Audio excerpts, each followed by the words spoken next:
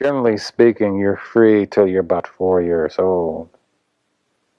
And then 5 arrives. Then you go to grammar school, and then you start becoming demented and solved and orientated and shoved into areas. You lose what individualism you have. If you have enough, of course, you retain some of it.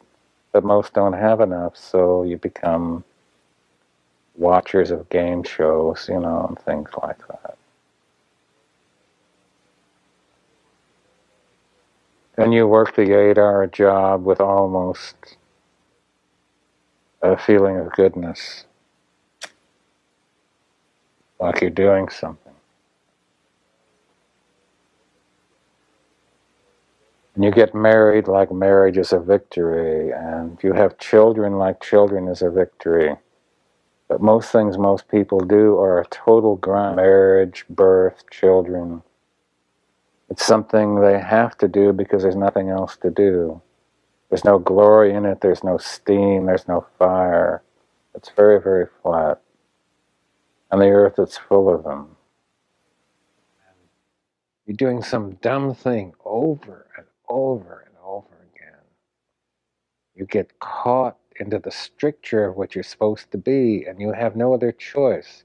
You're finally molded and melded into what you're supposed to be. I didn't like this. And I didn't like the 8-hour job. I didn't even like the 4-hour job, even though I couldn't get one. So I decided I'd rather starve, live on the edges of nowhere, than do anything at all, than become anything labeled. So for 50 years, I was a scarecrow unlabeled, and now I'm supposed to be a writer.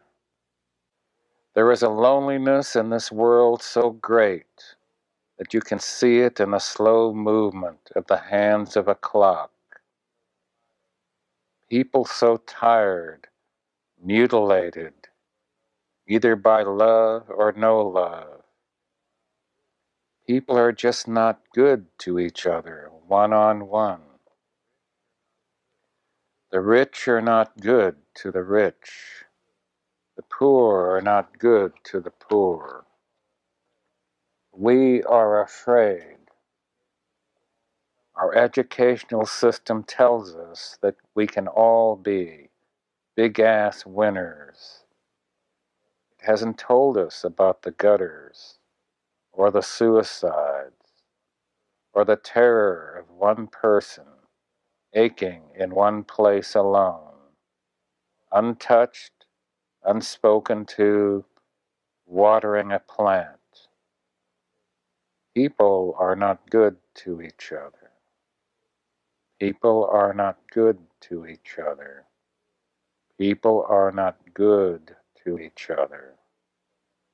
I suppose they never will be. Too much, too little. Too fat, too thin, or nobody. More haters than lovers. People are not good to each other. Perhaps if they were, our deaths would not be so sad.